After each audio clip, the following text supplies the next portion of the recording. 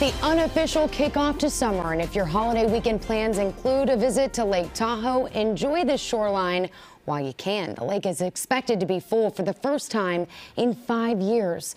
Thanks to our 2 recent wet winters. Thanks so much for staying with us at 5:30. I'm Hunter Sowards. And I'm Curtis Ming. Being at capacity brings its own challenges. Your reporter Kayla Moeller is getting answers on the impact. You never know how high the lake will go. Yeah.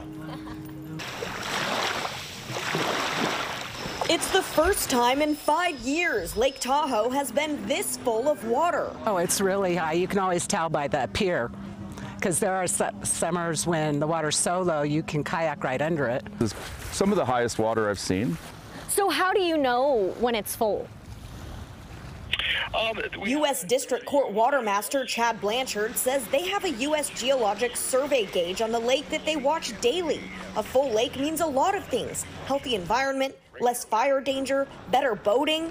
But more water also means less beach. It means perhaps our beaches might be a little bit, you might be a little closer to your friend or closer to your new friend.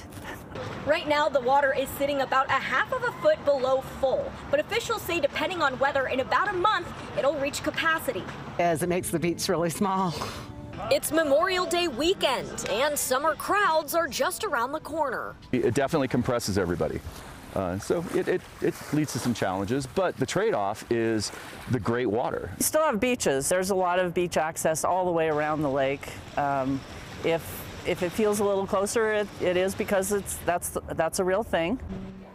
But the USDA says when the lake is full, it could provide enough water supply for 3 years, even if future snowpacks are below normal.